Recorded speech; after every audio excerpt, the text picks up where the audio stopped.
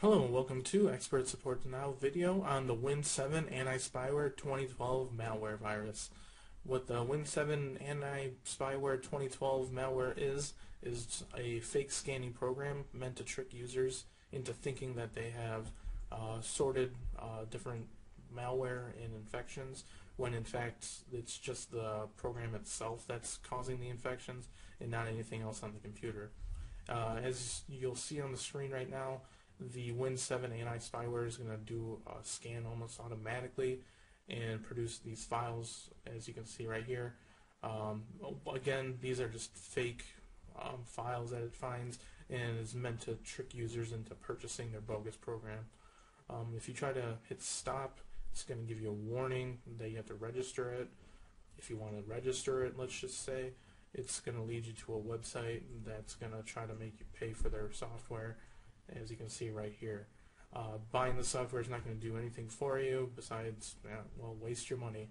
And if you do buy it, it's highly advised that you call your credit card company and stop payment. If you wanted to close out of the Win7, it's just going to continue to pop up.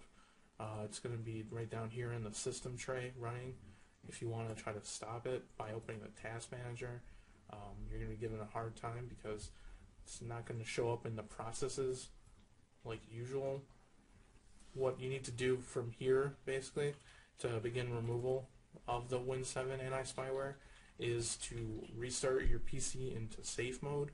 And once you're in safe mode, open up the registry editor and delete the registry entries we have listed on expertsupportnow.com.